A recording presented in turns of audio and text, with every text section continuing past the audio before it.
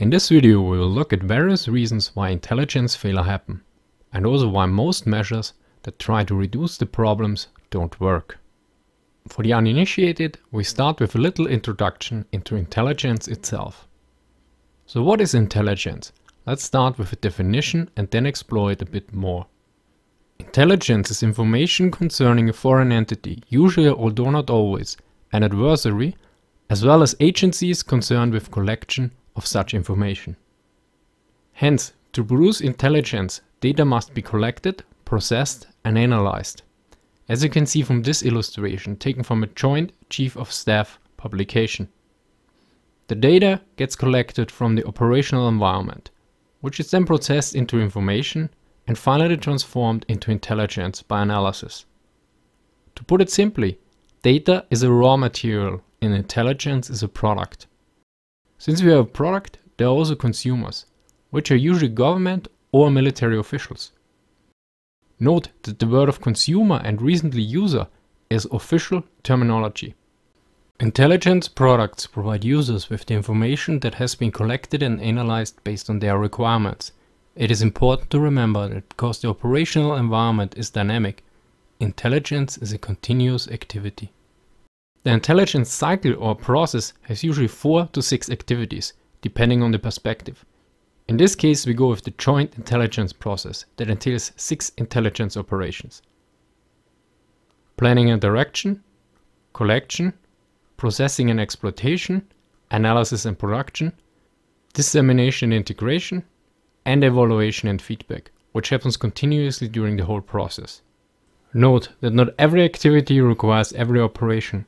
For instance, a request for imagery may require planning and direction, but if the imagery already exists, there's no collection nor processing involved.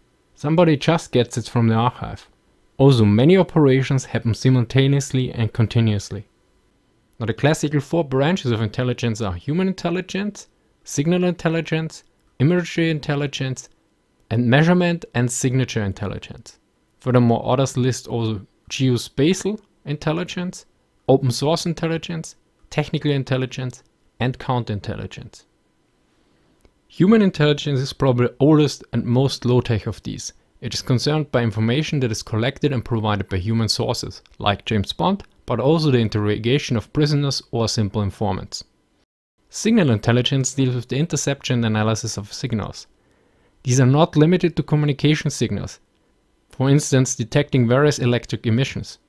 One important part of signal intelligence is cryptanalysis, that deals with the deciphering of messages, whereas another is traffic analysis that deals with patterns. Imagery intelligence was once called photographic intelligence, which includes information gathered by observation balloons, recon planes and up to satellites. It is not limited to photographs anymore. It also includes all kinds of imaging technology like radar and infrared sensors. Measurement and signature intelligence deals with the quantitative and qualitative analysis of data to derive distinctive characteristics. It often uses existing data from various branches. For instance, various information collected by radar and other sources are combined to locate or classify a target. Geospatial intelligence combines various data like imagery and geographical locations into simple products like maps, or more complex products like maps that indicate the location of enemy troops and their movement. Open source intelligence uses sources that are open to the public, like newspaper articles, encyclopedias, government budgets, lectures and various other published or unpublished materials from archives. It is often used to complement and/or verify existing information. Technical intelligence is intelligence derived from foreign scientific data or equipment. For instance, testing captured equipment in order to get a clear picture of the various capabilities and weaknesses of the enemy equipment. Finally, counterintelligence is concerned with protecting against foreign powers or other adversaries. So since we got that covered, why do intelligence failures happen? Well, for the most part, the failures actually happen outside the intelligence services, according to Richard Betts. In the best known cases of intelligence failure, the most crucial mistakes have seldom been made by collectors of raw information, occasionally by professionals who produce finished analysis, but most often by the decision makers who consume the products of intelligence services. Yet it is important to note here that he states best known cases And also we need to consider that major failures are often the result of decisions, and those are usually not taken by the members of the intelligence services. Hence it is quite natural that most failures ultimately are the result of people who make the call, and not of those who write the report. Nevertheless, the weakest link seems to be in the decision makers, so how can the process be changed to limit the failures on their side? Most failures are often backtracked to the various constraints of organizations and the limits or features of human psychology. For instance, if we take a very simple scenario, we have an operator that collects data in the field. Then we have an analyst who processes this data into intelligence, and then there's a decision maker. The operator usually has a direct involvement to the data and situation, which gives him more insights, but he is also more emotionally invested and more likely to miss the big picture. Let's assume he retrieved a document with vital information on a case he works on. This can be a big thing for him, but for the analyst, who is more distant, it is just one small part in a larger puzzle. So he might have a more objective view. Yet decision makers are often fixated on current intelligence and raw data, whereas the reports from analysis are often less attractive. To quote Betts, moreover, principals tend to believe that they have a wider point of view than middle-level analysts and are better able to draw conclusions from raw data. This is sometimes aggravated by the outside circumstances. For instance, when data is coming in faster than it can properly processed and analyzed. The next problem is the general ambiguity of evidence. A major problem with assessing failures from the past is hindsight. Since we know not only how certain events worked out, we also live in a world where many unknowns of the past are now fundamental beliefs that were not certain or quite opposite back then. For instance, we know that organizing tanks into independent divisions is the right thing to do, but in the 1930s there were just a few people that believed it, and basically no evidence at all to support their views.